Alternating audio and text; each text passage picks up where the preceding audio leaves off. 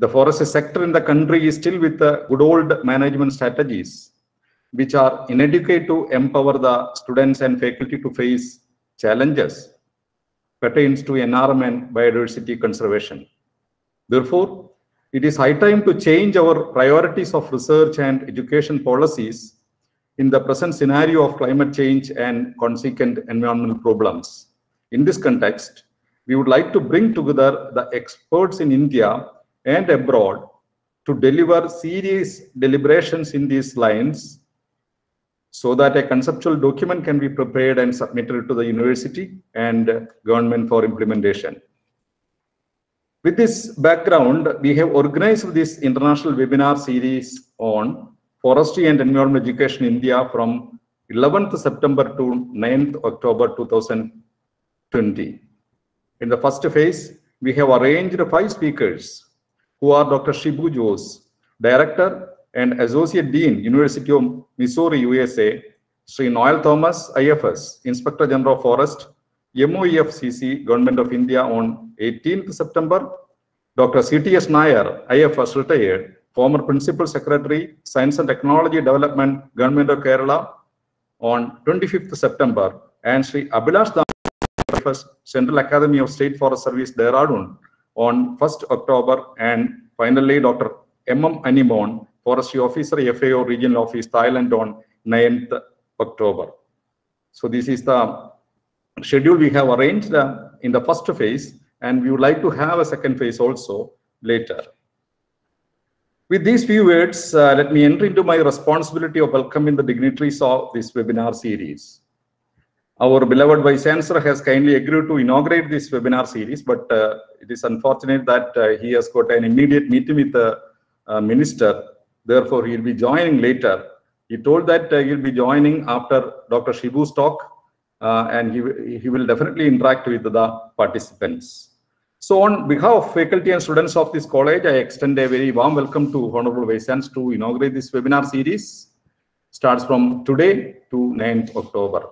I take this opportunity to welcome the respected guest speaker of today, Dr. Shibu Jose, Director and Associate Dean, University of Missourie, USA, and also as we know, alumnus of College of Forestry, Kerala Agriculture University, to this webinar. Welcome, Dr. Shibu, to this webinar. I extend a very warm welcome to all dignitaries, including professors, scientists, students from different universities of India and abroad to this webinar. We are very happy to disclose that we have received immense response from the participants, and we have been forced to register our registered participants of this webinar to maximum capacity of 250. We have arranged a Facebook live streaming also to those who are unable to attend this Google Meet. Once again, I welcome all the participants and dignitaries attending this particular webinar. Thank you all. Over to Dr. Kunyamu, please. Thank you, Dr. Vidyasagar. Am I audible, sir? Yes, audible. Okay. Okay, sir. Respected Vice Chancellor, Dean College of Forestry, and my friend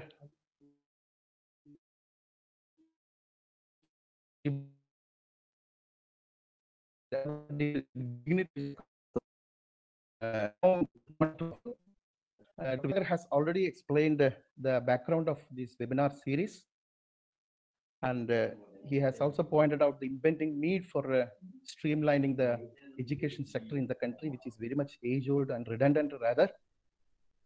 So we need to change our educational priorities in fine-tune with the changes that are happening and the challenges that are happening across the world.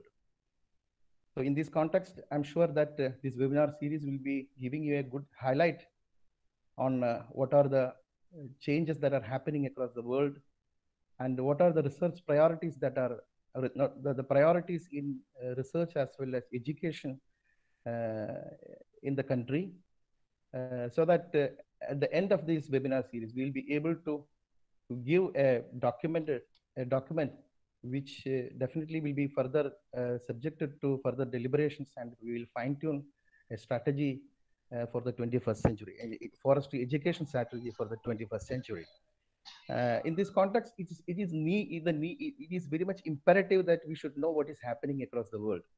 That's why we thought that we would have first a analysis of what is happening across the world, especially in the European and American countries, so that we probably that may give us a lot of leads and lessons for shaping our educational policy, or rather strategy. Okay.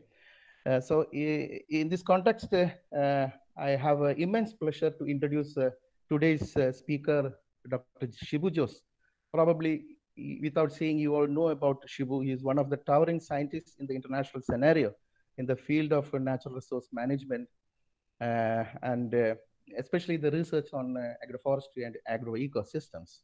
I'm particularly privileged to disclose that he is one of the prodigious alumnus of College of Forestry, Kerala Agriculture University. And on a personal note, I'm proud to say that he was my classmate during the BSc graduate program as well.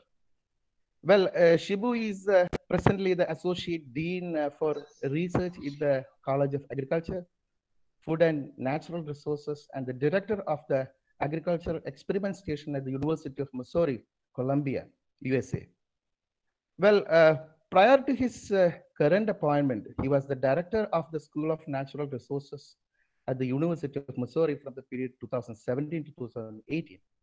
Again, His Excellency Garrett Endo Research, Chair Professor and the Director of the Center for Agroforestry for a period from 2009 to 2017, and Professor of the Forest Ecology at the University of Florida. Now, coming to Dr. Shibu Jose's achievements, he received his bachelor's degree from, as all of you know, from College of Forestry, Kerala Agriculture University, India, and his master's and the doctoral degree from College of Agriculture, Purdue University, US. He has received massive fundings for his institution to the tune of around $46 million. And he has published 11 edited books and nearly 200 research articles with over 8,500 citations. And all are in rated international journals. Also, he has around 14 PhD, 37 masters, and 27 postdoctoral visiting scholars into his credit. Probably you all know very well that he serves as the editor-in-chief of the most famous the journal Agroforestry Systems, the premier journal in the field of agroforestry, published by the Springer Nature. And he is the editorial board of a large number of several journals. Very importantly, he is the current chair of the Research Advice Council that advises the. So we are so much fortunate to get such a very high-rated and very important personality to discuss, to address us today. The topic given to him is natural resources, education, and research in 20th century, a North American perspective. So I hope that he'll be discussing on the curricular and research trends in the US, particularly focused on forestry.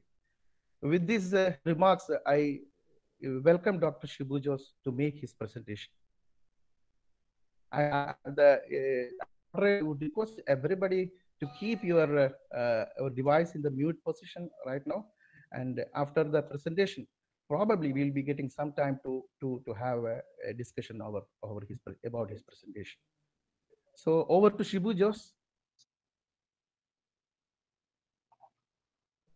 All right, let me try to share my screen first. Please, please.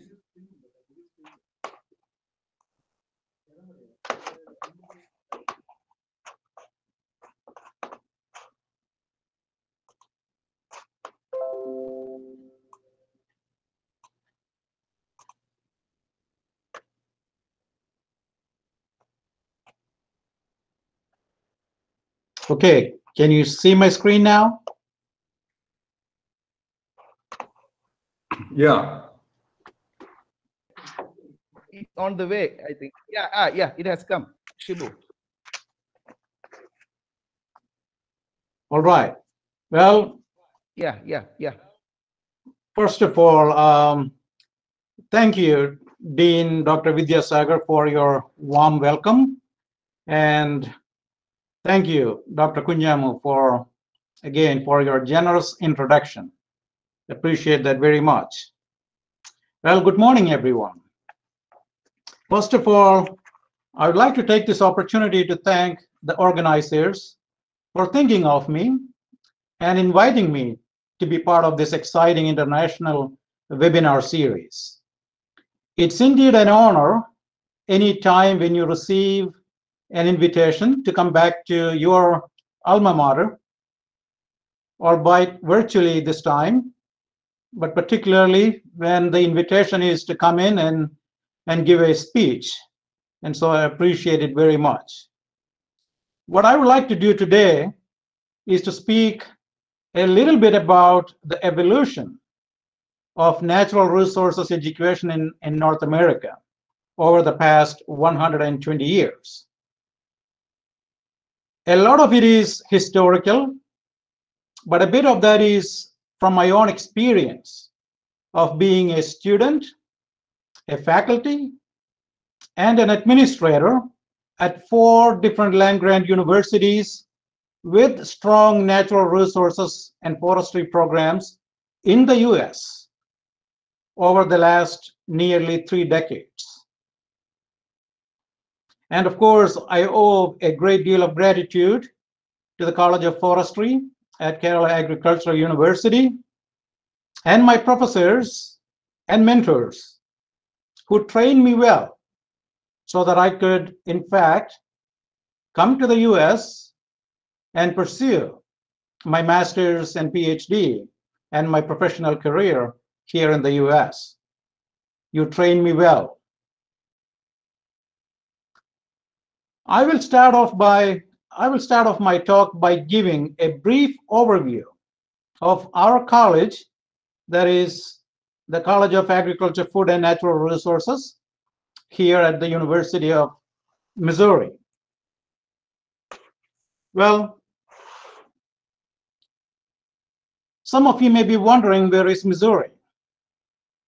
You can see a map of the United States here, and what is marked in red is the state of Missouri.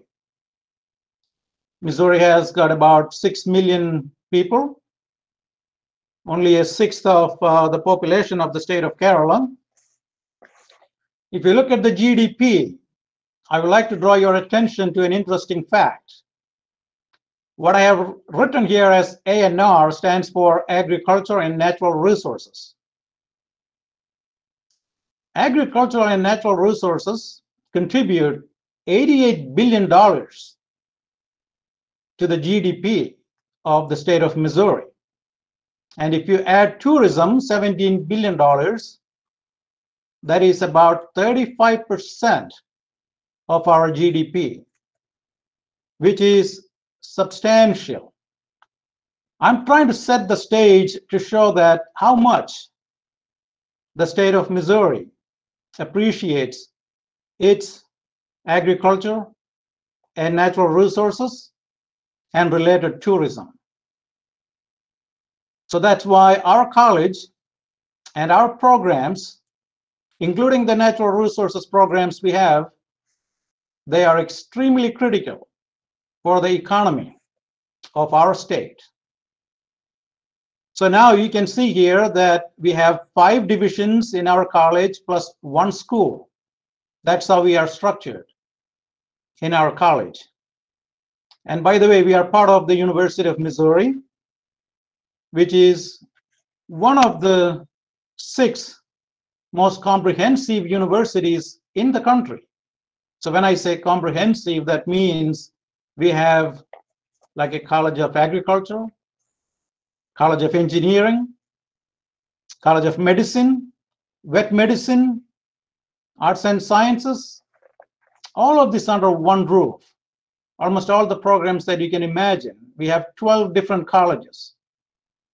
and several schools, covering almost all the majors that you can imagine under one roof. That's why we call ourselves as one of the most comprehensive universities in the US. And we are one of those 12 colleges on our campus, all on one campus. So if you look at our college, we have 5 divisions and 1 school. And I have listed those here: the animal sciences, applied social sciences, biochemistry, food systems and biological engineering, School of Natural Resources, that is the 1 school, and plant sciences. And I had the pleasure of being the director of the School of Natural Resources before I moved into this role as the associate dean of our college, overseeing our research enterprise. So we have about 300 faculty in our college and about 400 staff members. And if you look at our student body, we have 2,300 undergraduate students pursuing all sorts of majors in these divisions and 1 school. And then, of course, we have 400 graduate students. I also oversee our farms and centers. That is what we call the Ag Experiment Station, covering 14,000 acres scattered all over the state. And we have 18 of them, and most of them with staff, but some of them also with faculty stationed at these off-campus locations. And if you look at our research enterprise, that's about $50 million strong. That's the extramural funding that we bring in to run our research enterprise. So with that introduction, I also would like to show the rich history of our college when it comes to agriculture and natural resources. I particularly included this because as a student of forestry, studying at the College of Forestry at KAU, I learned some of these things. For example, I learned about Rothamsted as being perhaps the longest running, not perhaps, the longest running soil experiment in the world. But after coming here, I also learned that the second and third longest running soil experiments were here in the US.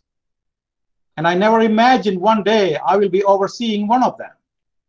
The Sanborn Field, the third longest continuous soil experimental plots in the world. I also learned as a student at KAU about the universal soil loss equation. Again, I never imagined one day I will be overseeing those plots. And they still exist. Not all of it, but at least a small fraction. And that's where the original research was conducted that helped develop the universal soil loss equation. It's just a few hundred feet away from my office. Well, we all know about the moon landing, and you may wonder why I included the moon landing picture here. Hope you can see the picture. Well, it was Dr. Charles Gerke, one of our faculty members, who analyzed the moon rocks. When Neil Armstrong and Aldrin brought the moon rocks, they were sent to the University of Missouri soil chemical labs, just maybe less than 10 feet from my office here. That's where they were analyzed for signs of life.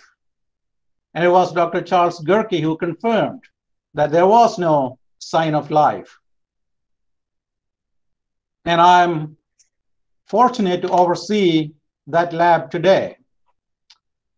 It was one of our scientists, George Radai, along with Dr. Barbara McClintock,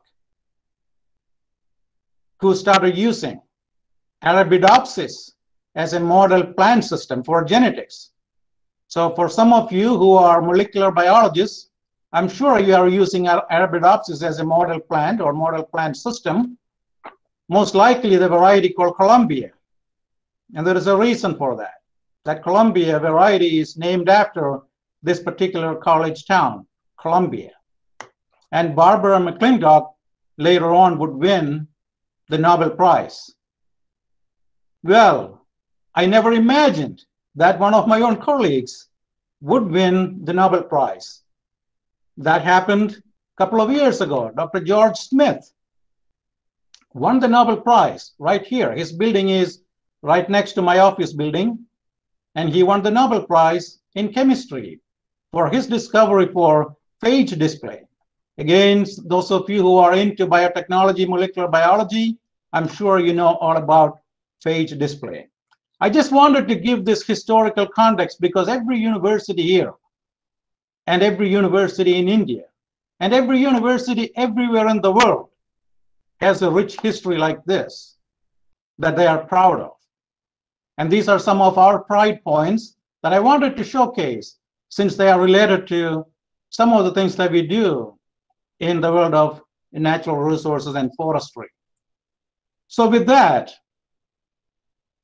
let me at least take you to some of the grand challenges that we are facing in the 21st century related to natural resources.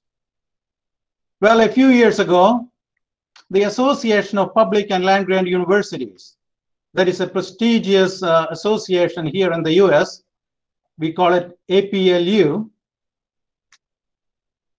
they came up with this, a team of scientists came up with these grand challenges for natural resources in the 21st century. Dean Dr. Vidyasagar outlined some of the challenges that we face. And I think almost everything that he talked about, you will see in this diagrammatic representation here. Well, I will start with the sustainable management of social ecological systems for goods and services. So the realization that it's not just the goods that we expect from forests, it's also the services, the ecosystem services. And I will come to these points later on. So let me just briefly go over, just list these grand challenges because it may not be easy for some of you to see these grand challenges represented in this diagram. The second one is protecting and conserving watersheds for biodiversity and water resources. A grand challenge indeed. Not only in the Indian context, all over the world, we are recognizing more and more the importance of protecting the watersheds. And we now realize conserving the natural resources is the basis for sustainable agriculture. Well, the third one is impact of climate variation on our environment and society. The fourth one is environmentally responsible agriculture. The fifth one is alternative renewable energy sources. And the fifth is natural resource education and leadership. Of course, you have recognized this particular one as a challenge, the need to change with time. Otherwise, you would not be organizing this series, this web series now. It is timely that you are discussing about the future of natural resource education. Well, these are all complex challenges, and we need both interdisciplinary as well as transdisciplinary approaches to solve some of these complex challenges. That means we need to train the next generation of future professionals. We need to equip them. And how do we do that?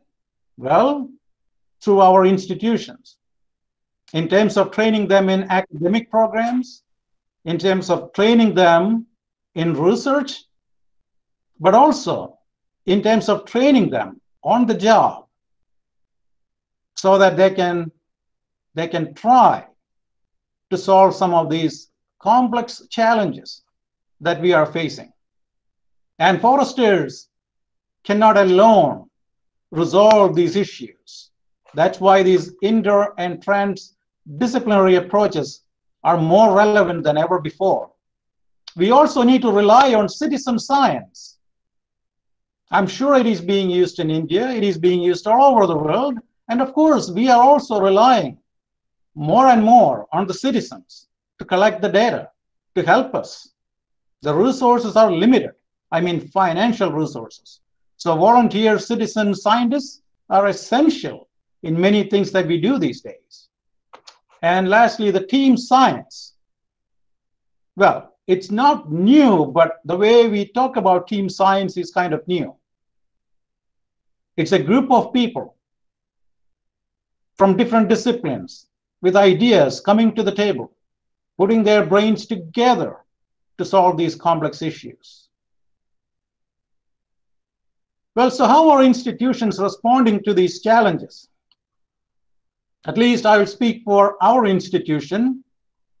We have set up hefty goals. For example, you will see here, we have established a goal, and that was like last year, to double our expenditure in research. In other words, double our efforts in research. Why? First of all, as I said in the previous slide, some of these challenges require us to come together from multiple disciplines to solve these issues. That means it costs more, perhaps, to do that kind of research. So if you look at the grant expenditure, this is the research dollar per research FTE. FTE means full-time equivalent. So if you look at a 1 FTE in research, that would be a person doing 100% research.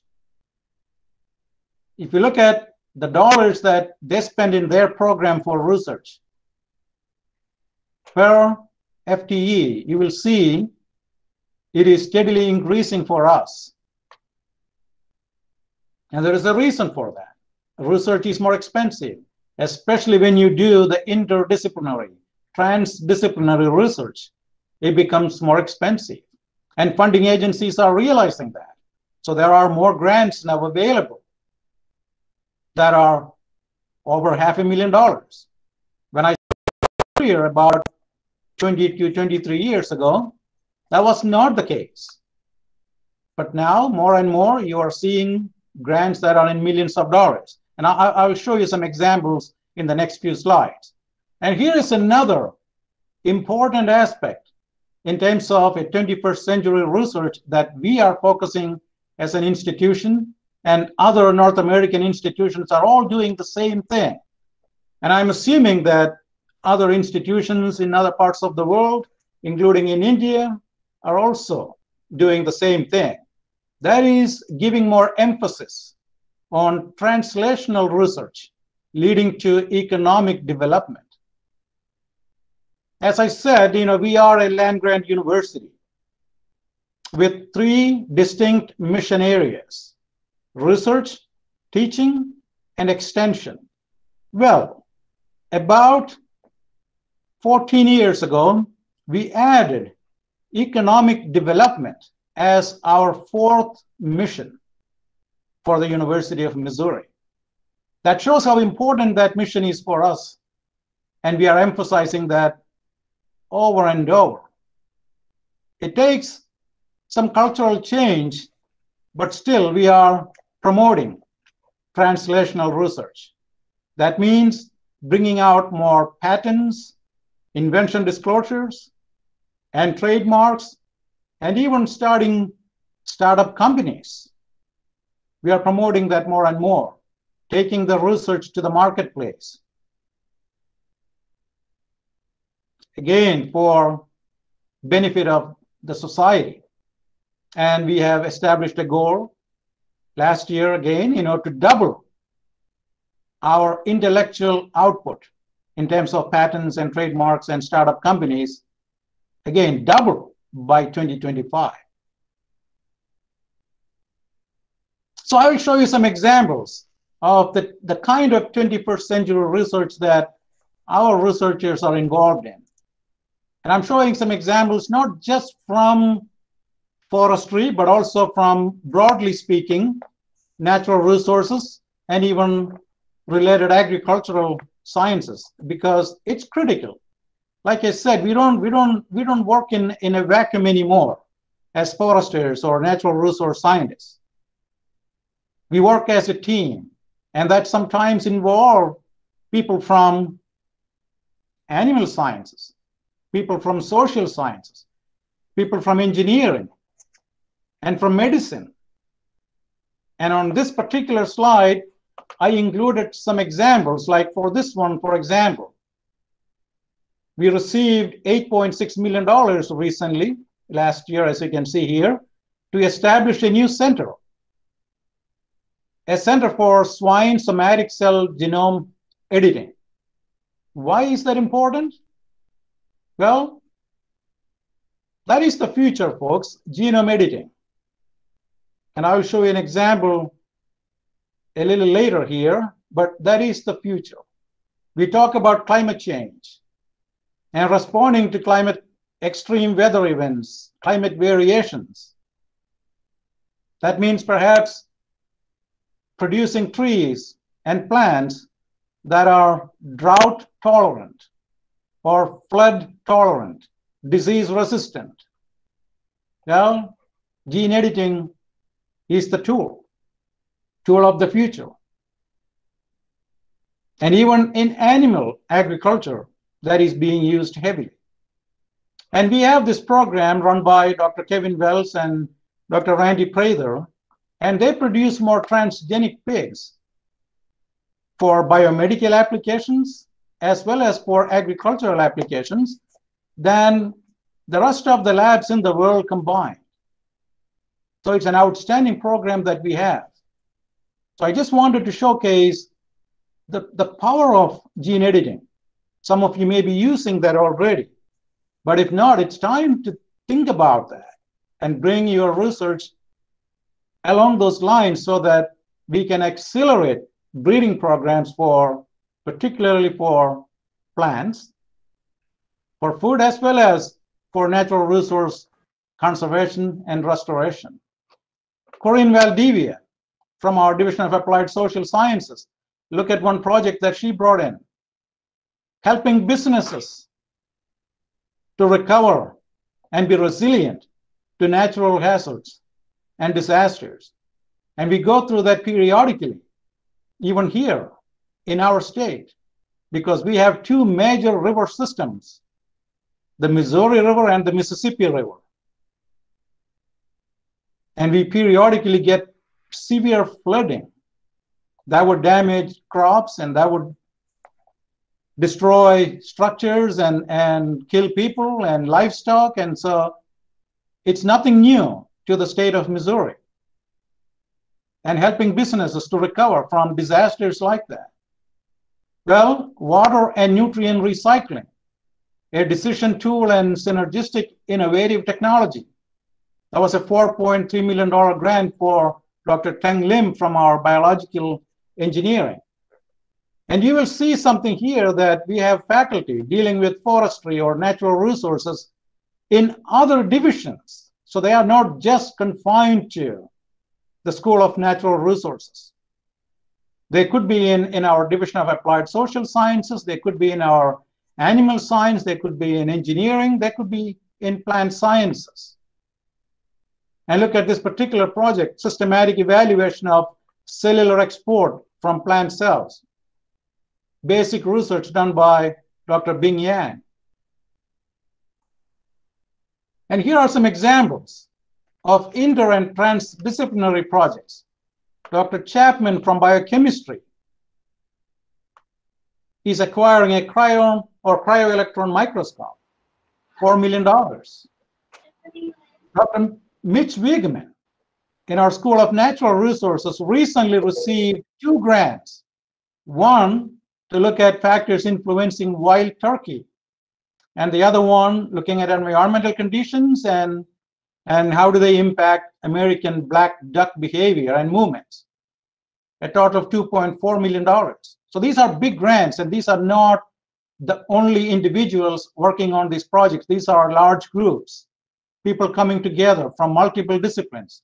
For example, in this case, a bird person working with an animal person, working with a habitat person, an ecologist, and a GPS person, and a landscape person coming together to address complex issues. Michael Stambo, world-renowned fire ecologist, And this is a small amount, but I just wanted to show this as one example of a consortium that he has put together. And here is another one that is very relevant. And this clearly shows the transdisciplinary approach that we are using. Dr. Chung Ho Lin is a forester. He has his BS degree, MS degree, and PhD, all in forestry, from the University of Missouri, from the School of Natural Resources. But look who he's working with. This is Dr. Mark Johnson, a professor from our School of Medicine. And look at the project that they are working on. Early detection and tracking of COVID-19 in wastewater. They can simply look at wastewater from sewer systems and figure out the extent of the infestation.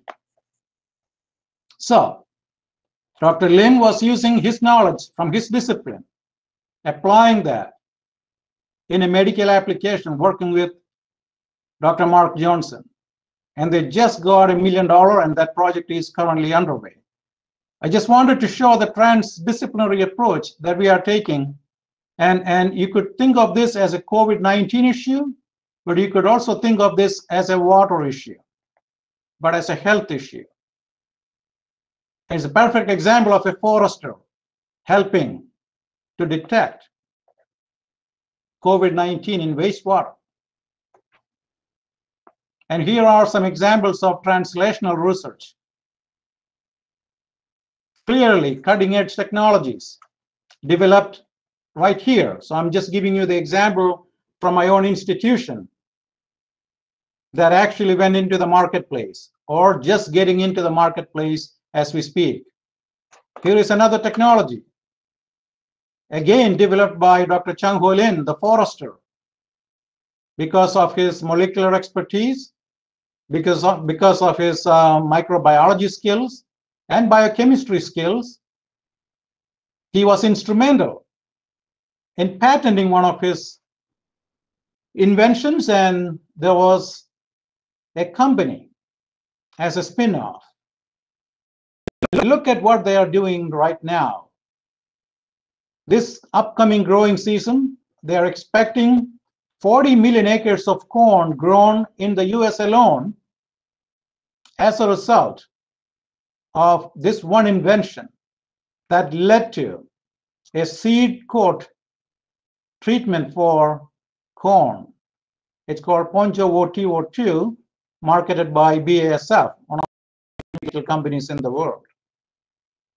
So just people coming together from multiple disciplines to solve problems and creating technologies that are already in the marketplace. And here is another one. A pregnancy test was developed for cattle, again based on an invention right here. I talked about gene editing. So using the CRISPR-Cas9 technology, Dr. Prather's team created a pig that is resistant to a disease that affects the pigs when they are young, which costs the industry about $6 million every day. That is $2.5 billion a year worldwide. If they can bring it to the market, well, of course, there are regulatory hurdles anytime when you talk about a transgenic pig or a transgenic plant. I don't need to explain that to this audience. You understand it very well. But if we can bring it to the market, that's going to be PRRS-resistant pigs as a result of the gene editing technology. And they are working with Genus to bring the PRRS-resistant pigs to the marketplace. Here is one of our recent successes, Beyond Meat, a technology to make soy-based chicken substitute.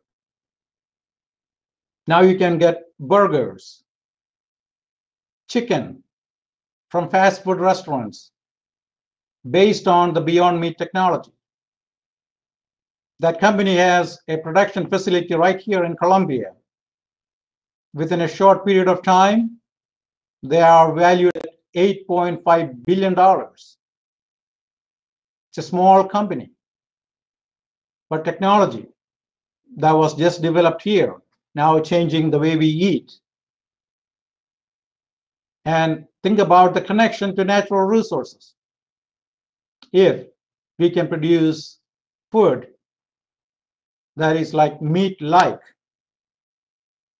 from plant proteins. Anyway, so much for research and the 21st century directions. Let me shift my focus to the educational part of it.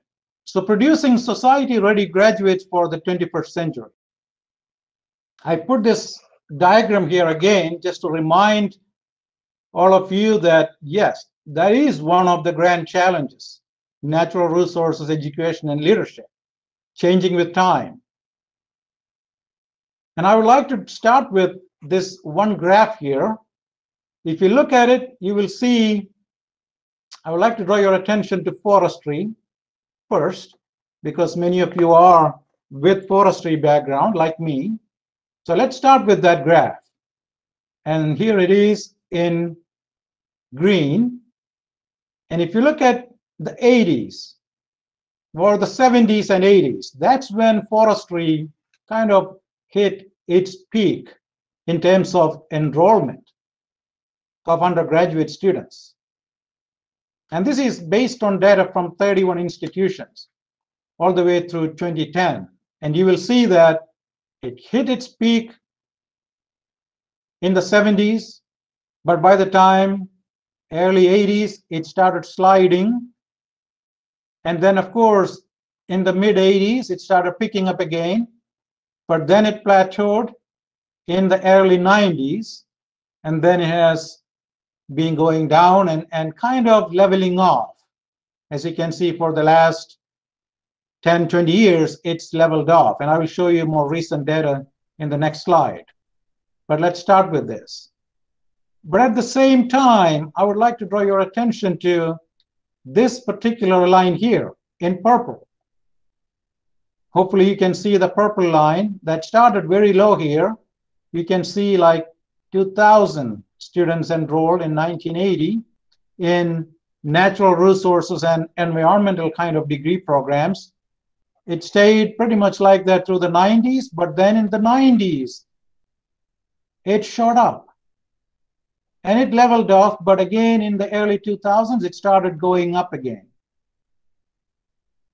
So forestry has been going down, but these environmental science, natural resources program enrollment has been going up. Why is it so? Let me show you another graph. And here you have the proportion of undergraduate enrollment in natural resources, again at 31 institutions. And you will see this forestry in 1980 had 47% of those total enrollment in all these disciplines. You will see that includes wood science, recreation, fisheries and wildlife, forestry, soils and geology, range science, watershed. But if you look at the proportion of forestry, forestry was nearly half of all these students enrolled in all of these kind of natural resources related discipline all over the US. See what happened from 1980 to 2009. From about 50%, it became only about 22%. Enrollment has been declining. And that's been a problem. But look what happened at the same time here in natural resources and environmental science disciplines. In 1980, that was about 15%.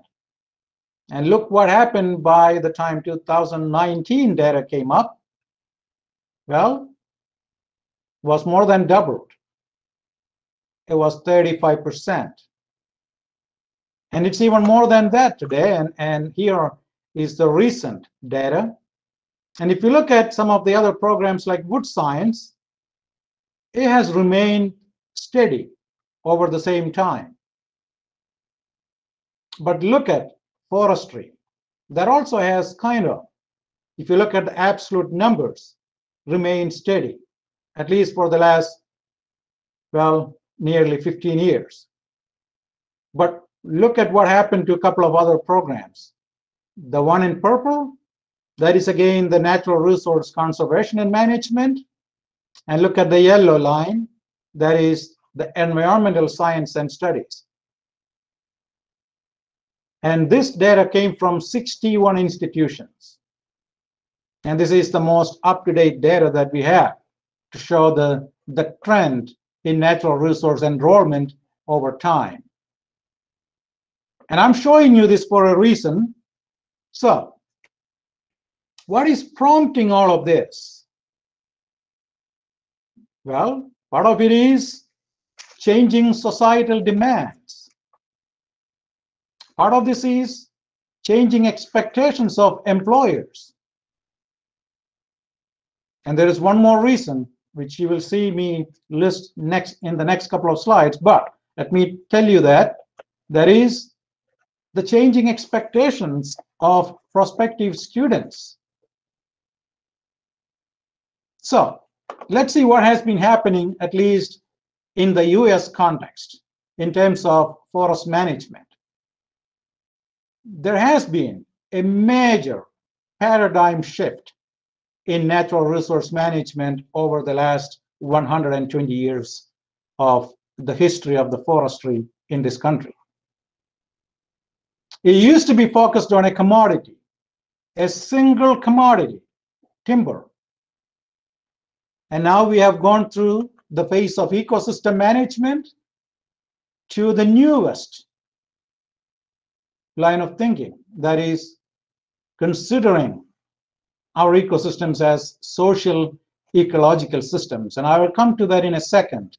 But let's briefly visit this historical shift in paradigms. So timber management was the only focus when forestry started in the US 120 years ago. Mostly, again, just like in India, and perhaps in many other parts of the world, influenced by German foresters. We could call that phase as the exploitive phase. And then, of course, we became aware of the wildlife and habitat focus. And that was the time when we also started protecting. And we could call that the administrative phase. And then came the multiple use management. Oh, we need to simultaneously manage for timber and for wildlife, and perhaps even for water. Well, that morphed into the ecosystem management in the 90s.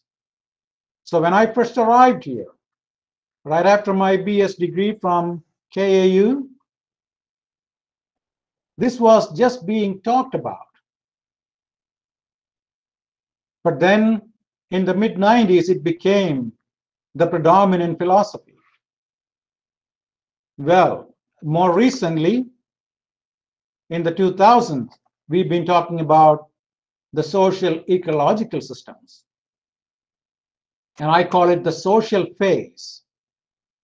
And why is this important? And I will come to that in a few minutes. But, well, when the paradigms kept changing, it required a change in the way that we started managing our forestry or forest resources or our ecosystems or now our social ecological systems. So who are the people managing these resources? And how are they being trained? Are they ready to tackle these new paradigms in management? Are we training them so that they can be the best natural resource professionals who can solve these complex challenges that we face? Well, that is a question that I'm posing to all of you, and I will tell at least the experience that we are having in the US.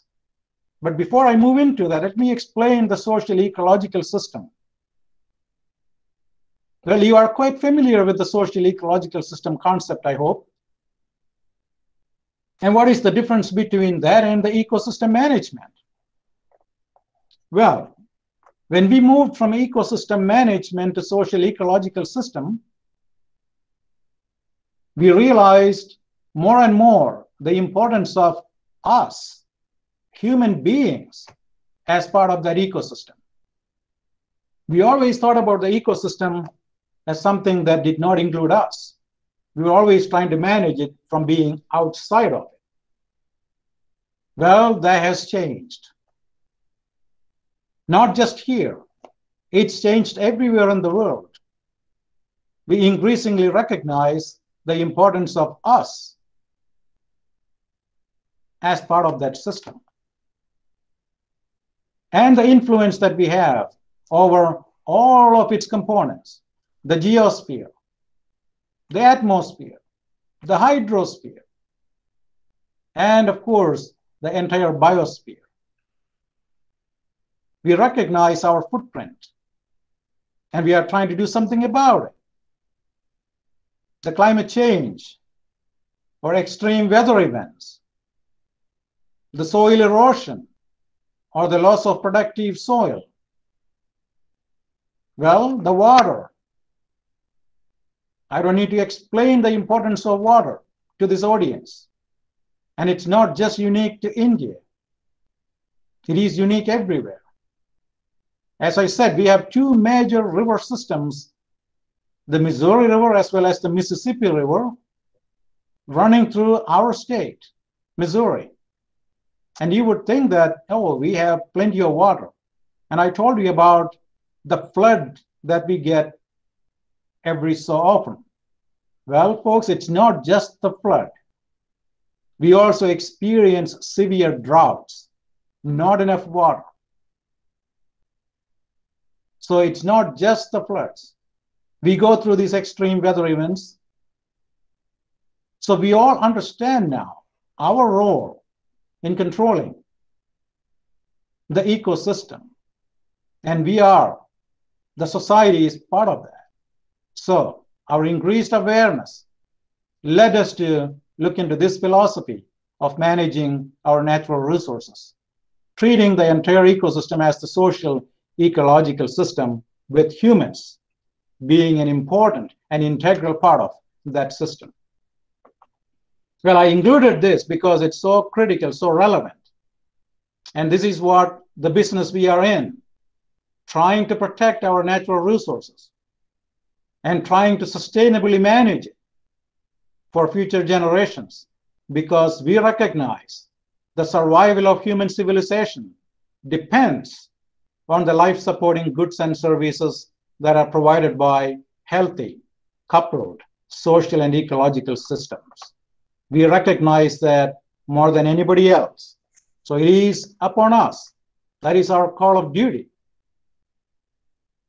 Not only to conserve, but come up with ways so that we can manage it sustainably for future generations. So I also would like to showcase something that is positive that has happened as a result of this paradigm shift from a timber production philosophy to the social ecological systems. We have seen this nice trend in terms of gender diversity in natural resources disciplines. So if you look at the enrollment, you will see that we are getting more female students now. So you can look at these, at least these two numbers. There are more female students being enrolled in environmental science and studies. And of course, we see a modest increase even in forestry. Well, I remember when I was a student at KAU, well, only male students were admitted back then. Of course, that has changed. That was not the case here, but still, we saw a lot of male students enrolling in forestry programs back then. But it's a nice welcome change that we see a lot of female students also now getting enrolled, not only in forestry, but also in related environmental sciences disciplines. So how are institutions responding to the demand from society or from prospective students, potential employers? How are we responding to these needs so that the students that we graduate from our universities, from our institutions, they are equipped with the right tools to tackle these important complex issues, not on their own sometimes, but even by working as part of a group or a team? Are we training them properly? Are we producing society-ready graduates? Well, I will briefly outline some of my own experience, but also what we have seen over the years. Well, this is one strategy, revising the curriculum. I'm sure all of you are doing the same thing, but some of us are even changing degree names. And some of us are creating even new degrees, and sometimes creating new majors and minors within existing degrees. And you may wonder, what is in a name? You know, why worry about the name so much? Well, it makes a big difference. When I was at my former institution as a professor, I remember that some of my students told me that, yeah, they would not go for a forestry degree, but they would be glad to enroll in a natural resource conservation degree. So we had NRC as a major. It was under the same degree, Bachelor of Science in Forest Resource Conservation. But the students, because of that major called Natural Resource Conservation, oh yeah, they would enroll for that program, but no, I don't want a forestry degree. There was something about for some students, because we didn't do a good job telling them that, no, it's not all about production. It's not all about timber. We have come a long way. But still, that name, Natural Resource Conservation, attracted a large number of students into our degree program. Well, some of us are changing names of colleges, schools, departments to reflect the new demand, the new expectations, particularly from prospective students and society. So we are adding terms like environment, conservation, natural resources in the name of the college or the department or the school. So I will get into these in a bit more detail over the next couple of slides. So revising curriculum. But before I delve into that, let me at least explain the way we are structured in the US. So a North American BS is typically a 120 credit hour curriculum. In some states, you cannot require students more than 120 credit hours to get a degree. So it's kind of standard now, pretty much all over, that most programs require students to graduate with 120. But students on their own can take extra classes if they want to.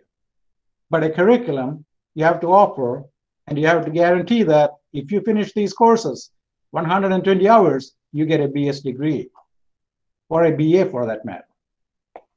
And 60 hours of that 120 should be what we call the Gen Ed, the general education credits. And usually that is finished during the first 2 years, what we call the freshman and sophomore years. And they should include mathematical sciences, natural sciences like physics, chemistry, biology, geology, etc. Humanities and fine arts like language, history, arts, music. I'm not saying all of these are required, but you will have set a number of credit hours depending on the nature of the program. And then you take those classes. Social and behavioral sciences, including a civics course like economics, anthropology, sociology, psychology, and then, of course, written and oral communications. So you need to prove that you have certain number of credit, making up to 60 credit hours before you become a junior. And that's when you start focusing on your discipline, your major, let's say forestry, for example. And you focus on those courses during your junior and senior years. So the 60 credit hours, that's what helps you become a forester or a wildlife biologist or a natural resource scientist. And in the US, the Society of American Foresters accredit forestry programs. So for many jobs that our students get after they finish a forestry or a natural resource related degree, they will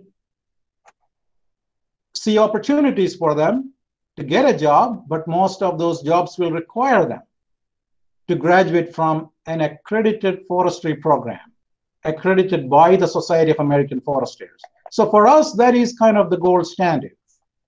I wanted to mention that because I want to show you how the accreditation process changed over time.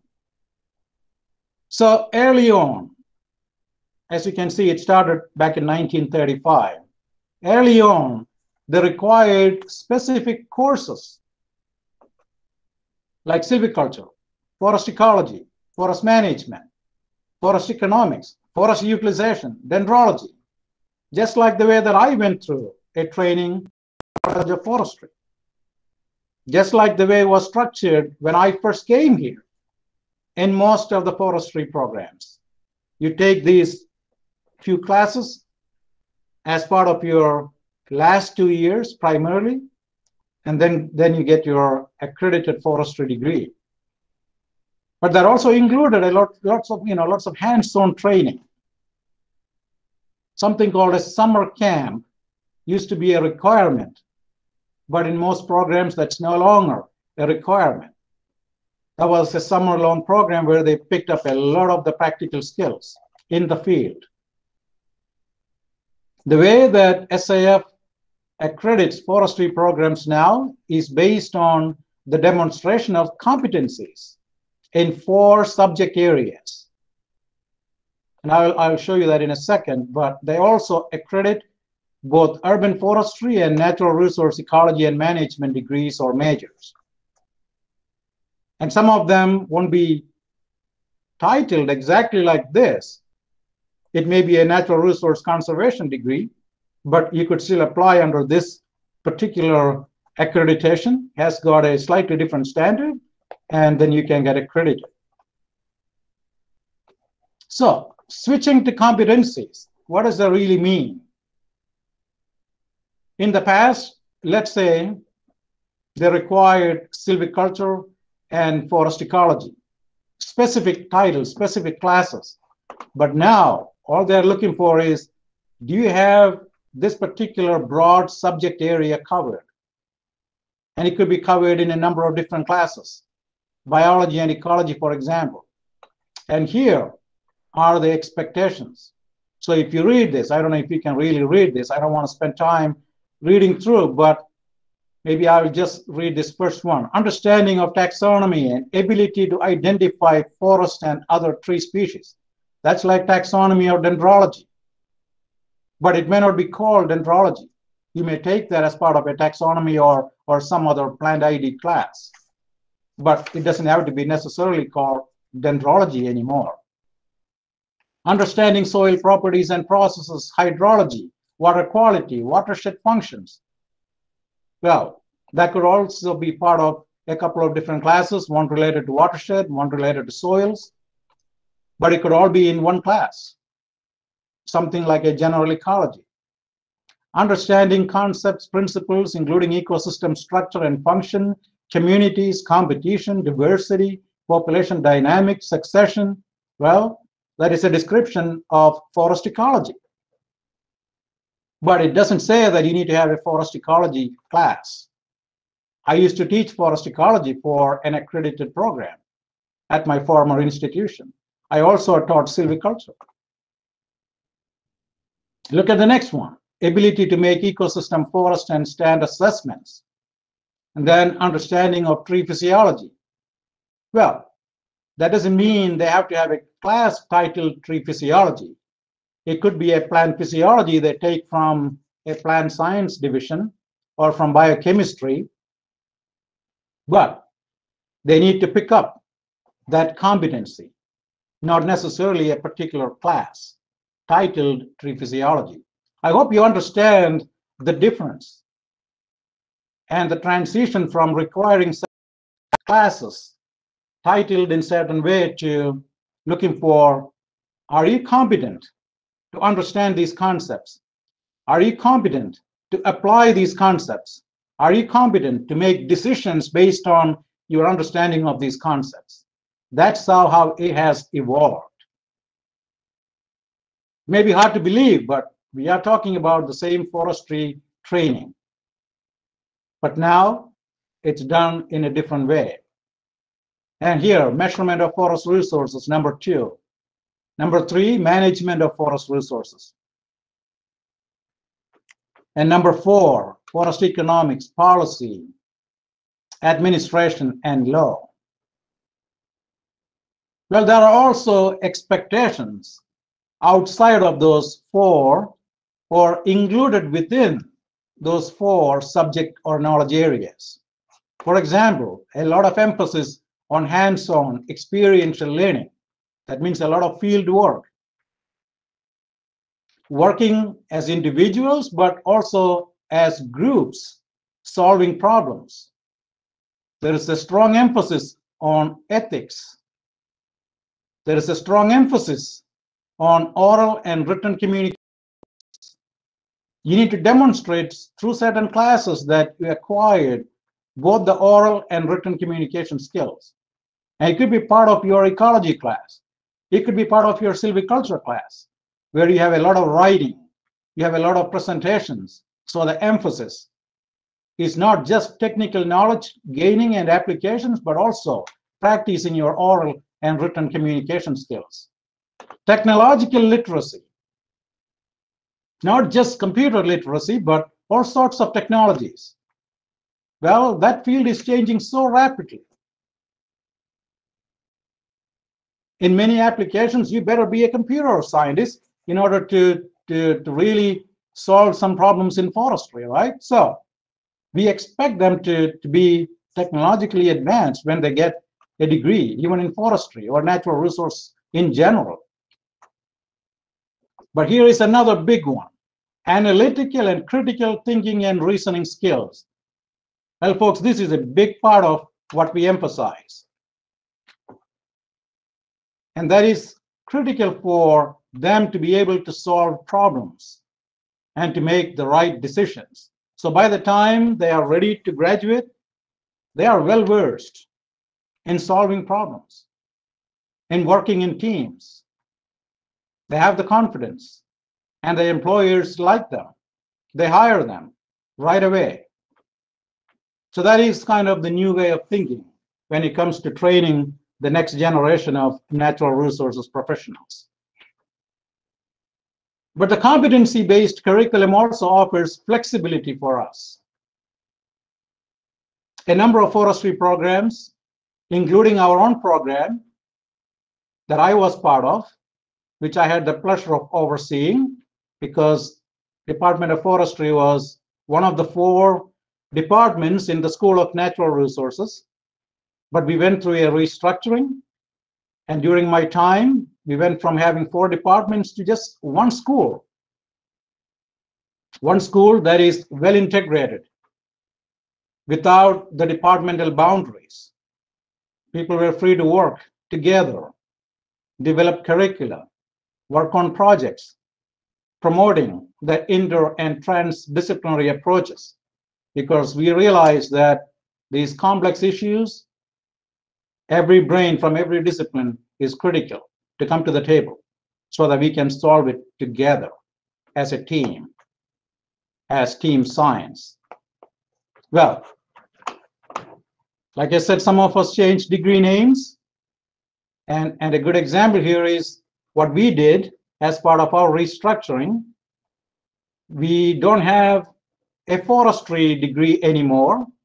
What we call is a natural resource science and management. That is our BS degree. But then students can specialize and get majors in forest resources, in terrestrial ecosystems, and that is kind of our social ecological systems major. They can also go for fisheries and wildlife sciences or human dimensions. The important aspect. We joke about this here, and I don't know whether we do that in India, but foresters often say that, oh, I chose forestry so that I can get away from people. I don't need to meet people. I don't need to talk to people. I don't need to see them. I deal with trees and I deal with animals.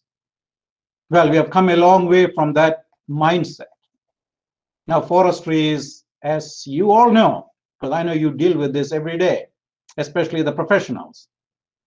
The human dimension aspect of forestry management is more important than ever before, not only in India, but everywhere in the world. So we understand the importance of that. So we just created a new major called human dimensions, which is very popular. And some colleges or schools and departments have added new degrees. I gave you this example earlier. The natural resource conservation is a good example. Or some of them, like us, we added environmental science as a new degree option.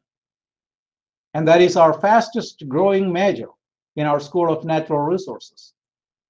And of course, it gives flexibility in terms of including more courses from allied disciplines like environmental science, natural resource management, wildlife and fisheries, soil science, atmospheric sciences, human dimensions, because these are all important when you think about forests as a social, ecological system. Then you won't think about just forestry classes. All of these topics from the allied disciplines become critical, including, think about the recreation and tourism. Of course, a lot of people use forests for that reason. And I don't need to explain that to this audience. Well, I also would like to show you at least some examples of selected competencies, skills in the new revised curricula that you would see all over the US and even in Canada. Ecosystem management. That was not a class when I went through, or even when I came here. That was not a class. But now you will see in some programs, oh yeah, that is one of the core classes they need to take. Human dimensions of natural resource management. Social ecological systems, sustainable management of socio-ecological systems, ecosystem restorations, principles and practice, soil health, environmental informatics, valuing ecosystem services. It's not just quantifying, but also how do you evaluate, how do you find value to clean water and clean air provided by forests? Environmental economics, environmental justice. There was a recent conference that talked about the changing landscape when it comes to natural resource education. And these were some of the topics they emphasized. Experiential and service learning, creating synergies of research and teaching. As the guy overseeing the research enterprise in our college, that is music to my ear. Integrating research into teaching. Well, I need to admit that even when I was a student in the late 80s at KAU, there was a lot of emphasis in our curriculum on research as part of our training. And I'm so thankful for that early conviction that research was important, which led me to a research career. So it makes a big difference when you introduce research into an undergraduate curriculum. Incorporating traditional ecological knowledge, something that is becoming more and more important every day. Traditional ecological knowledge. And I often tell this story. Some of you have not heard this, so I will repeat it here. When social forestry was very active, I was in 5th grade, and I brought a sandalwood seedling. And my grandma pretty much told me not to plant it where I was going to plant it. To me, it was very special. So I decided that I would plant it in the front yard, somewhere in the middle, where there was nothing else. And grandma said, no, it needs a mom. Well, I argued with her because my grandma only had a 4th grade schooling. I thought I was at least better than grandma. So I argued with her that no, come on, grandma, this is just a seedling. It doesn't need a mom. Humans need a mom, not plants. Well, in the end, grandma won, and she made me plant the sandalwood seedling near another tree. Well, she only knew that it needed a mom. It was much later when I was a forestry student in the College of Forestry there, I learned that sandalwood was a hemorrhoid parasite. Well, you all know that all too well. Well, grandma didn't know the scientific reasons or the scientific basis, but she had somehow that traditional knowledge that was passed on to her from generations, that it needed a mom to take care of that young seedling. Well, we have a lot of traditional knowledge that's fast disappearing or already disappeared. It's true not only in the Indian context, it's the same here too, everywhere. But incorporating that traditional knowledge is becoming more and more important in present-day forestry and natural resource management. Maintaining depth with expanding breadth. I talked about a lot of breadth, but I want to make sure that we are not sacrificing the depth. It cannot be simply an inch deep and a mile wide. When we train our next generation of natural resource professionals, we need to ensure that they have the depth that is necessary to make them successful. So changing names or changing degrees or changing the curricula don't mean that you need to dilute the training that you are providing to the next generation of professionals. Well, here is one thing that often being criticized for diluting the quality of programs. Online delivery. Well, it's not a bad thing. I have developed 2 different online master's programs during my time, one at my former institution, University of Florida, and one here at my current institution, University of Missourie, and both are successful. But I was told when I was thinking of developing these programs that no, that's not possible because it's forestry, it's restoration, it's agroforestry.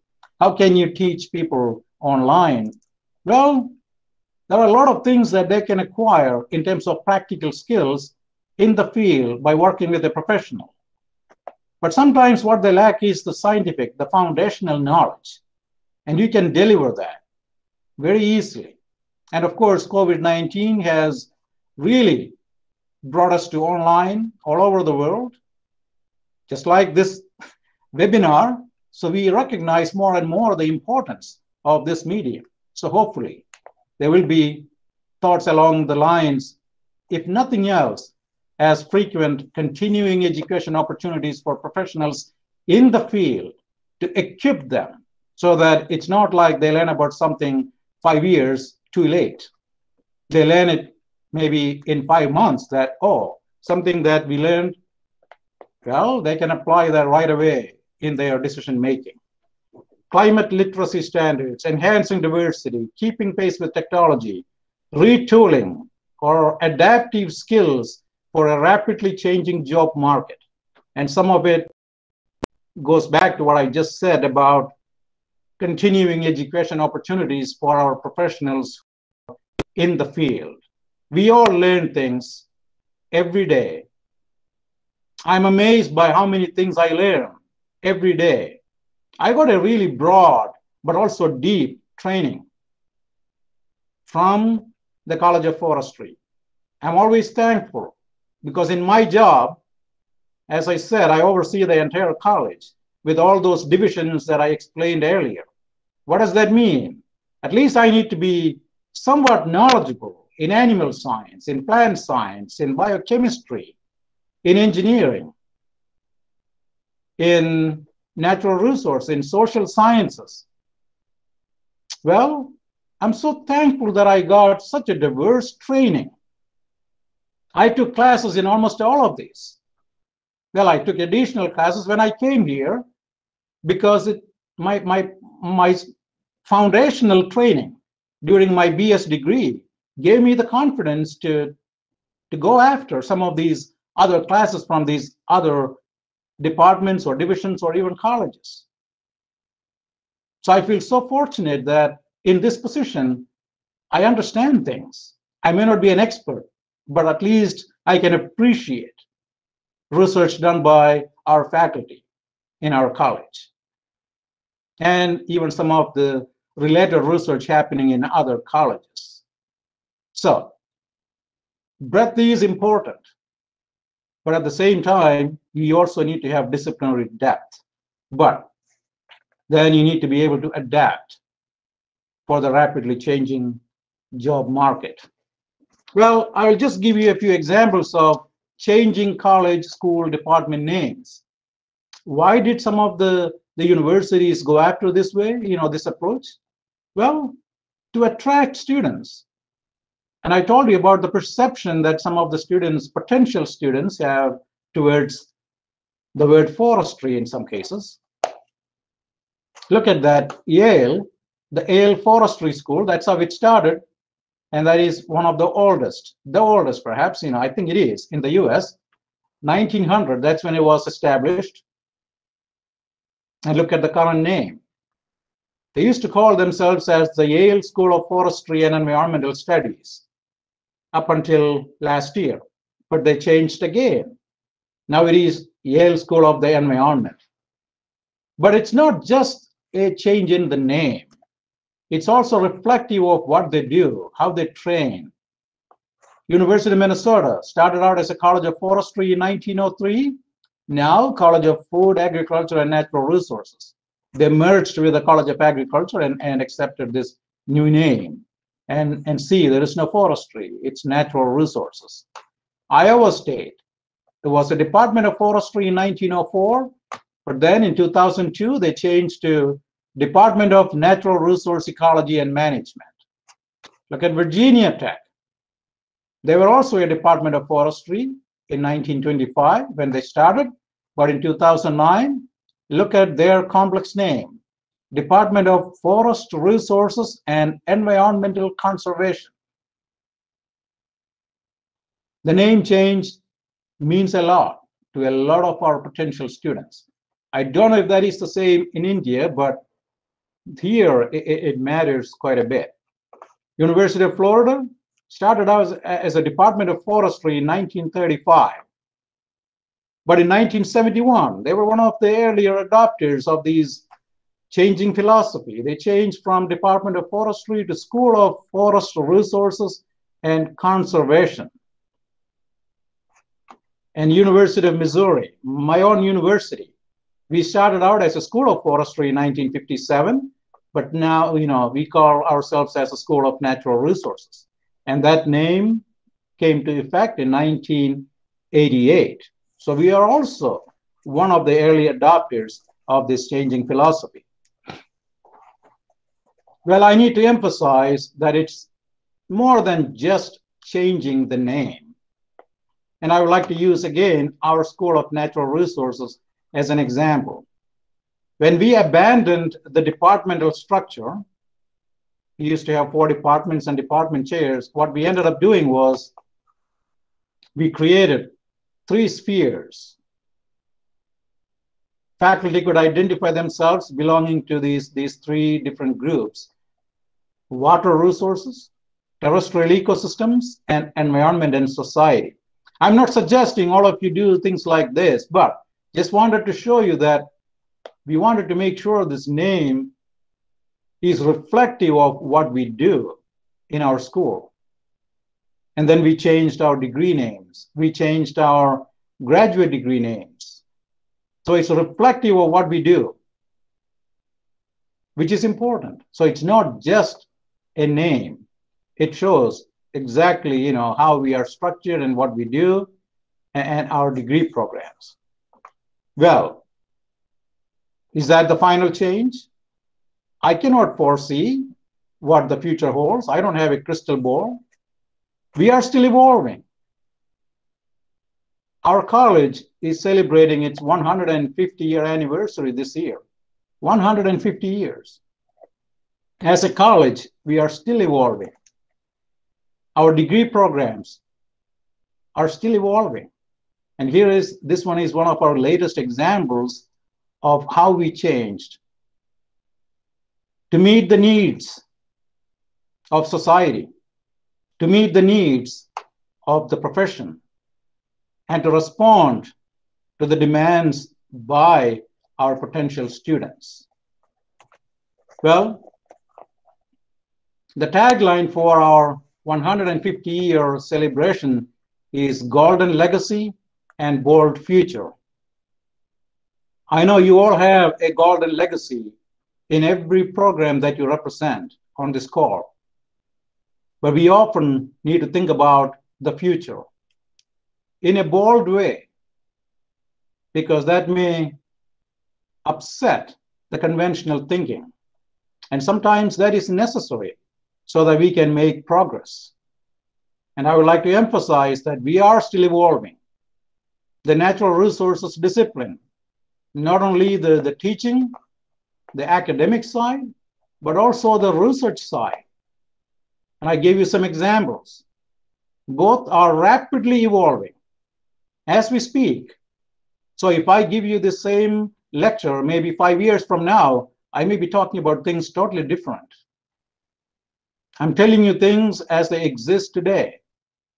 So I challenge all of you to think along those lines, to constantly revising the curriculum so that we are up to date when we train the next generation of future professionals managing our precious natural resources. And that way, we produce society-ready graduates who are equipped to meet the challenges of the profession. We cannot foresee what other complex issues they may be tackling over the next 5 years, 10 years, 15 years. But we know if we train them to adapt and change rapidly, give them the confidence, make them the critical thinkers, they will be successful. And that is the best we can do as professionals, as educators, as researchers, and as students. So again, thank you for the opportunity to talk to you this morning. Appreciate it very much. And Kunyamu, back to you. Thanks, everyone.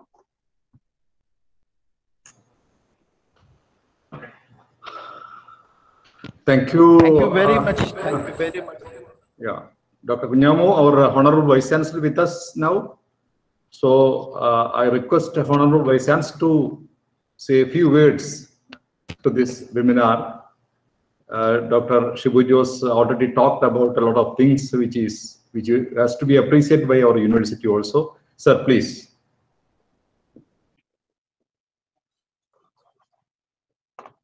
Respected Dr.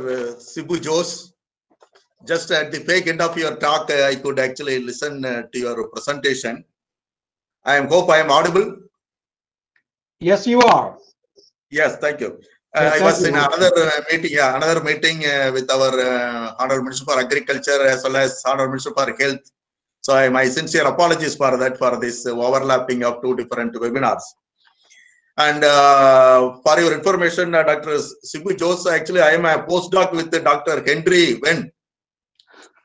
Yeah, okay, so Henry is a great colleague of mine, as you know, so yeah, I understand. So I will convey your regards to Henry. Yeah, world is too small. Yeah, yeah, I think I really appreciate. Actually, I had a few points to talk for this webinar. You know, the forestry and environment education. As you rightly pointed out in the last few, I think 3-4 PowerPoint slides. I really appreciate bringing this during your presentation. You know, I was actually in 2011 and 12, I was a Fulbright scholar in Cornell University. Okay. So I was working in a department of plant breeding and genetics. And of course, there were department of biotechnology and many other things, botany, zoology, other things. That within a year of my return, my professor told that I am no more a chair of the Department of Plant Breeding Genetics. Now I am a professor in a Department of Integrative Biology. So all those departments have been integrated, and actually that's how they actually told we need to change depending upon the needs of the society and the environment.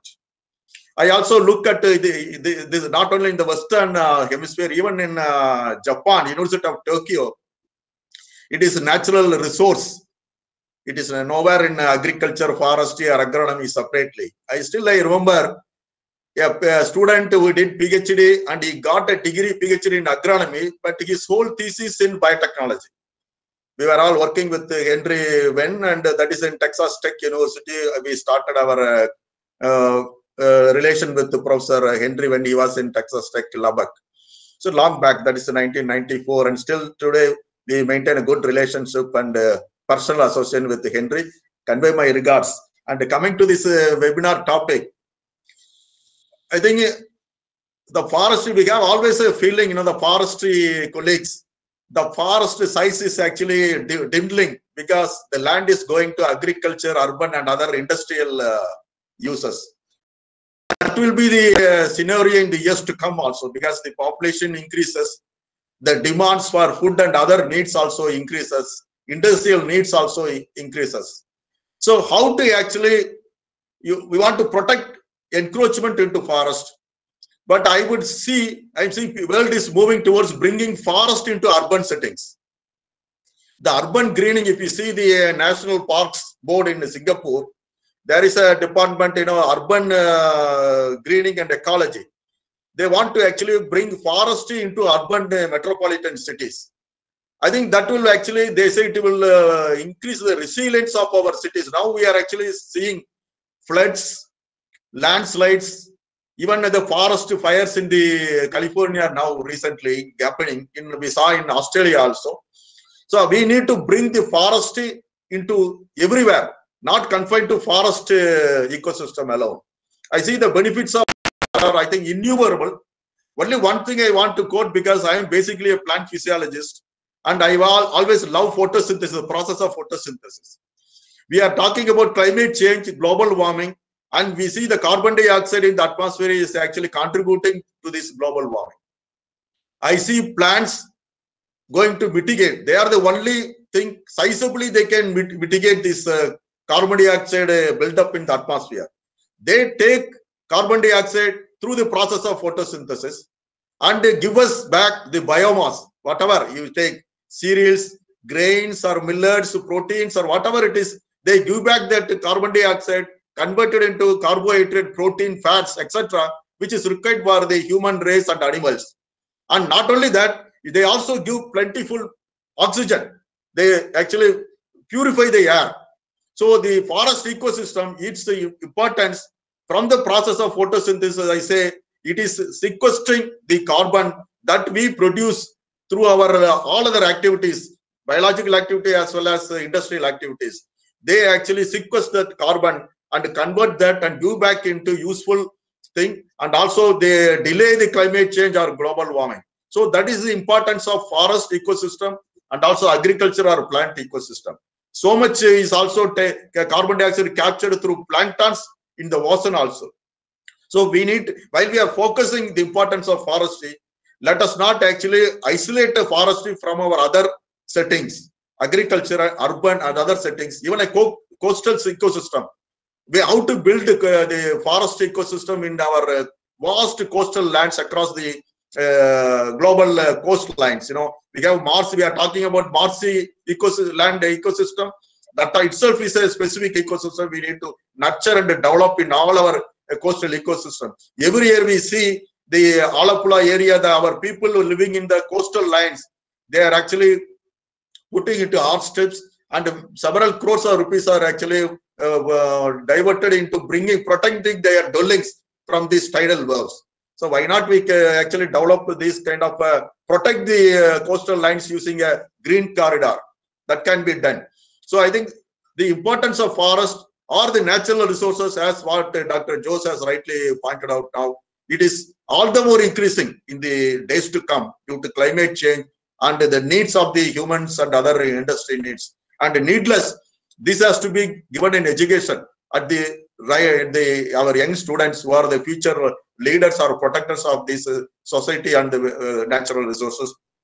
I think this use of these natural resources or protecting the forest, how to actually conserve the forest and also make use of and create useful products for our daily use within the forest ecosystem, and gradually bringing the forest back to our agricultural lands and urban setting. Even we say urban, that is called edible urban gardening. These things are actually many newer concepts are coming. We need to take this into our scientists as well as students, so that they can take up these case studies or new research initiatives, so that we can give viable policy interventions to our government to interact. And really, I appreciate all the speakers and experts for their valuable time, and also you are sharing your insights during this webinar. I thank my colleagues, Dean Forestry and other colleagues in the College of Forestry. Of course, it's one of the best school in forestry across the country. Still, they are actually divided across departments. So even they don't want to lose one identity as a one department. And it is right that Dr. Jose has given, it is a time to integrate, but not further segregate. I think the new education policy, probably Dr. Jose might have been knowing something about that. We want to bring all the universities, just like, land grant system universities in US. You see, in one Cornell University, they offer agriculture, law, medicine, pharmacy, veterinary, whatnot. Why can't we do that in Kerala Agriculture University? Of course, we may lose the identity, but that is the need of the hour. If we don't change, the society of the time will force us to change. So we need to see there is a scope or opportunity in this change, and we will try to actually grow and develop ourselves, and also the institution also develop. With these few words, I really appreciate for organizing this webinar, and also thanks Dr. Jose. And the next few days also, I want to listen to other experts. I think a series of webinars, I want to listen to other experts also. And Dr. Jose, if you can share your PowerPoint, of course, since my apology for asking this, if you can share the PowerPoints, I think I am learning, so I want to learn newer things. Thank you very much. Well, thank you, Dr. Chandrababu. I will send my PowerPoint to you. And I'm so glad you reminded me that, Henry Wen. Henry had, in fact, told me about it a few months back, but I had forgotten about it. So thank you for reminding me. I will convey your regards to Henry. Thank you. Appreciate it. Dr. Kunyamu, please thank you. continue. Thank you. Very good response to the presentation by Dr. Shibu. In Shibu's presentation, I have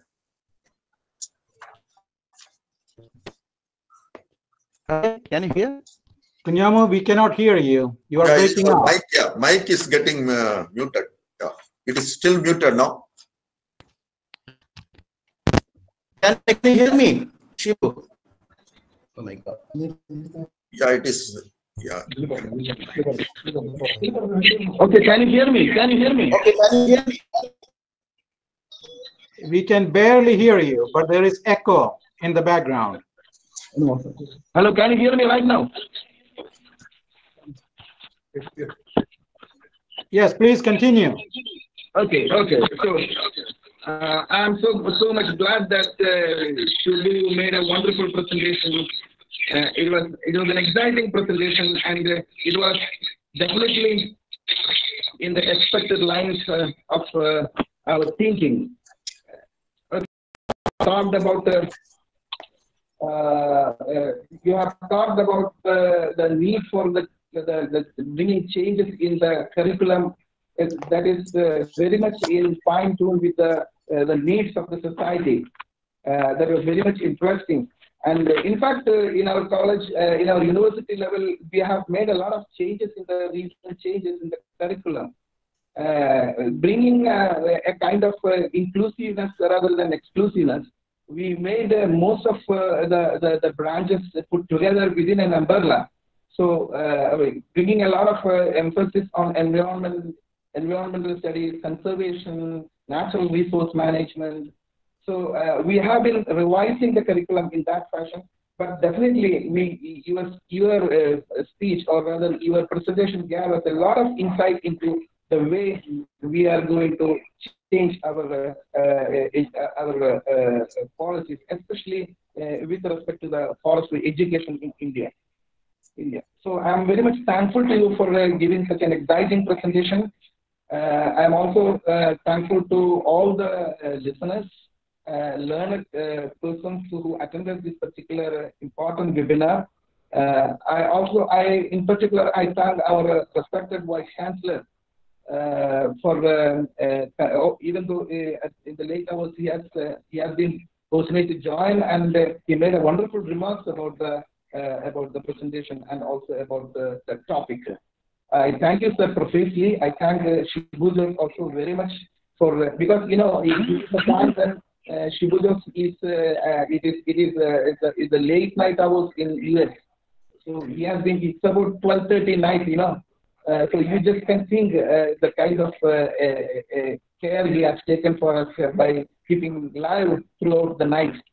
So thank you, Shibu, for being with us and for also making such a wonderful presentation for us. Thank you very much. I also take this opportunity to thank our Dean, College of Forestry, for providing, for conceptualizing this idea and prompting us to start this webinar series. I also thank all the other dignitaries. Dr. Handa is there, Dr. CPS Nair is there, then many other colleagues are there from not only from Kerala but from other parts of the country in the field of forestry and agroforestry. I thank you all very much for this wonderful gathering. Thank you.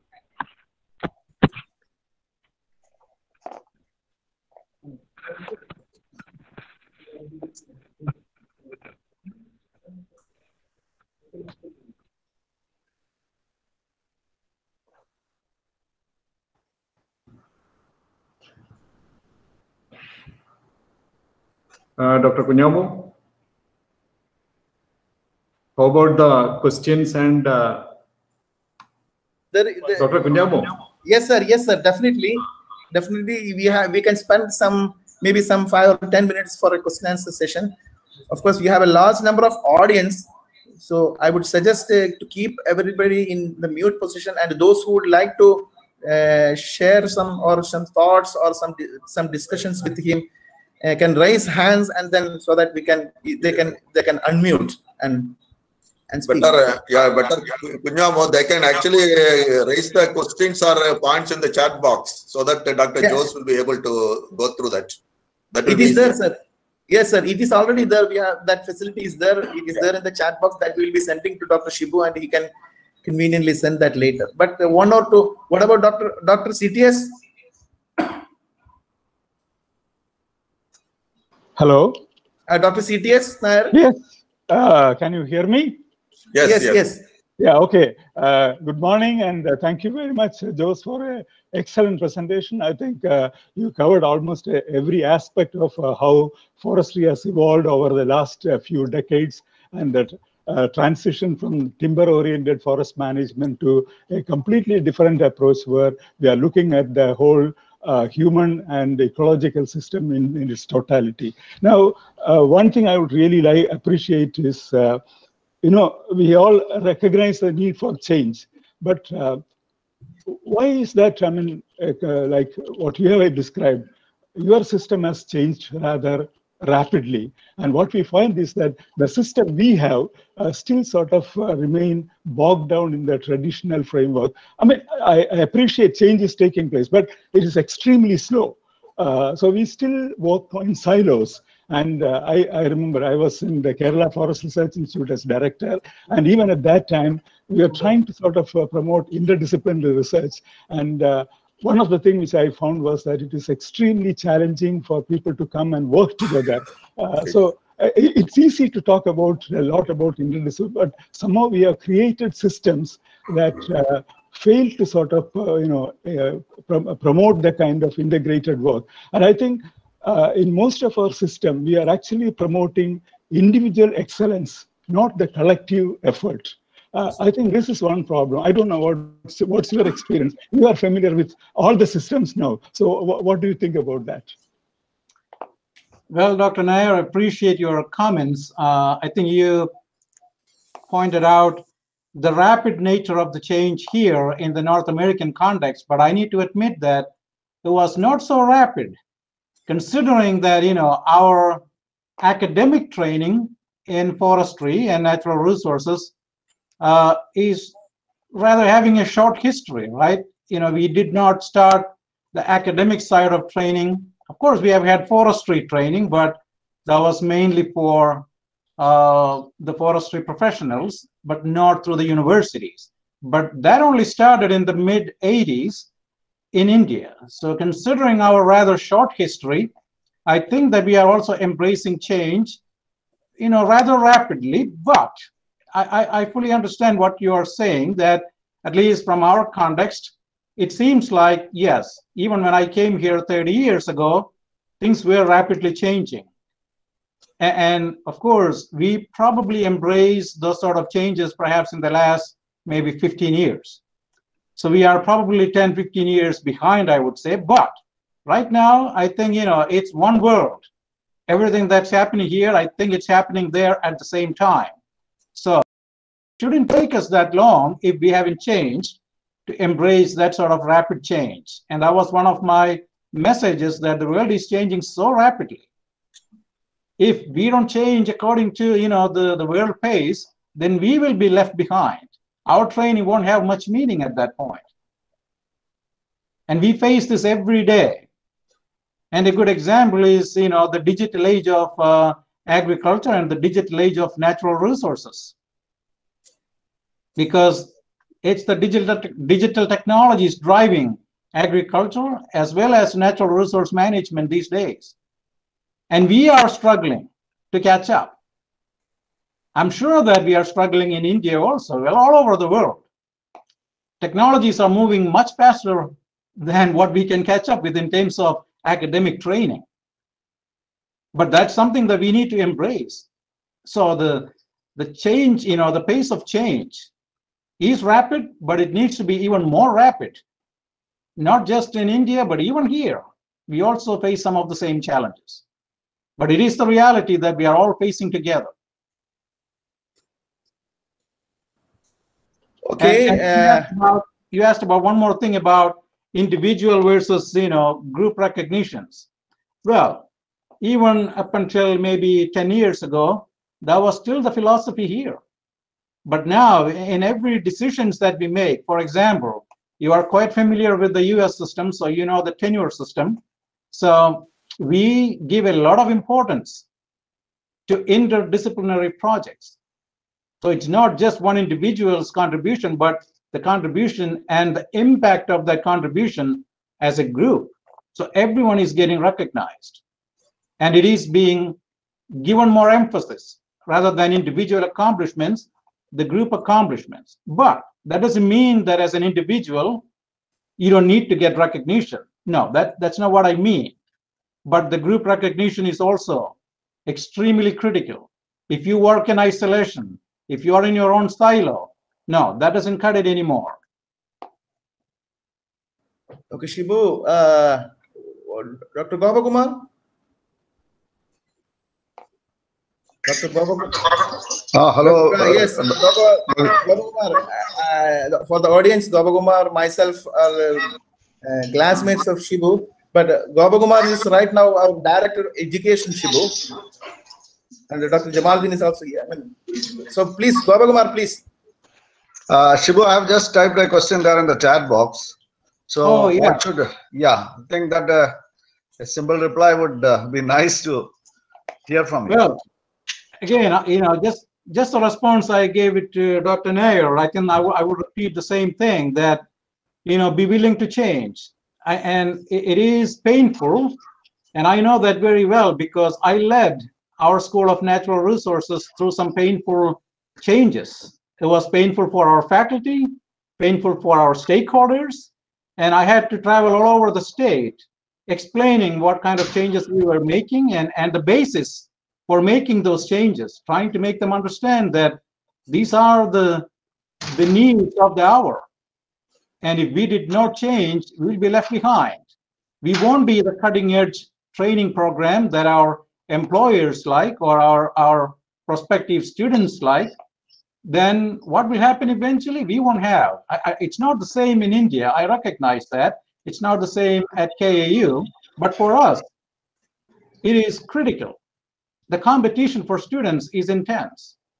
If we are not cutting edge, they will go to the cutting edge program they can find. Yes. They are not coming to us. So we have to change. And we changed. And change is always painful. Since I led that change in our school, I know that very well. But don't be afraid to think outside the box. Whatever we need to do in making our curriculum cutting edge, we need to embrace that. We need to move towards that so that, if nothing else, our students are getting the latest. Okay, Dr. Handa. Dr. Handa. Dr. Handa is the principal scientist in the AACRP on agroforestry in the CAFRI, Central Agroforest Research Institute. Thank you, Dr. Kunhamu. Dr. Jose, thanks for an excellent talk on this forestry education and giving a very good inputs.